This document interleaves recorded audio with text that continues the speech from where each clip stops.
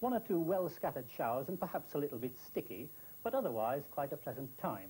Just a fresh. That's the audition that won Jack Scott his job as a BBC weatherman 15 years ago. He's leaving today and things have changed a bit since 1968, haven't they, Jack? They have indeed. I'm glad the BBC gave that chap that job.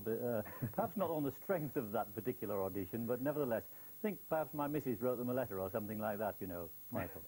Well, now that you're here, you might as well carry on with tonight's forecast. From all of us here, best of luck, Jack. Thank you very much. And tonight's forecast isn't quite as good as the one that I'd have liked to have given for my last one, but at least I can promise that southerly winds are now setting in, and southerly winds mean that the temperature everywhere is going to be that much higher tomorrow than it's been this last several days, several weeks it seems.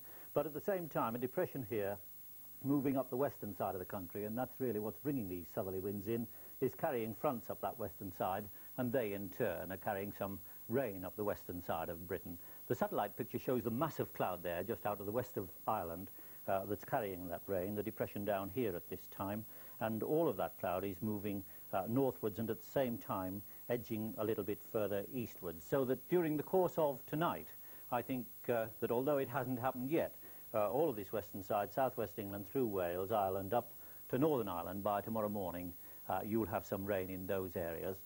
In other parts of the country, it's just about dry now everywhere. It'll stay dry through the night. It'll be a misty night. It'll be a bit of a murky night, as I was saying on that other piece there. Temperatures that much higher than they've been recently, and tomorrow we'll find the benefit of those temperatures, because 17 or 18 centigrade in the south here is the low to middle 60s Fahrenheit, and even in the north, 13 to 15 centigrades, the upper 50s Fahrenheit. So those temperatures are higher than we've seen for some time, and in central and eastern parts of England here, there'll be a little bit of sunshine to go with them. Few showers breaking out there eventually, and up the western side of the country, this rain turning showery, a little bit of brightness coming up there, but at the same time, through Scotland, you'll get some rain moving through during the course of the day, and that turning showery as well. Well, that's your forecast, changeable after that, but as far as I'm concerned, all I can remain to say is to thank you very much for your wishes, a very good night, good luck, and goodbye.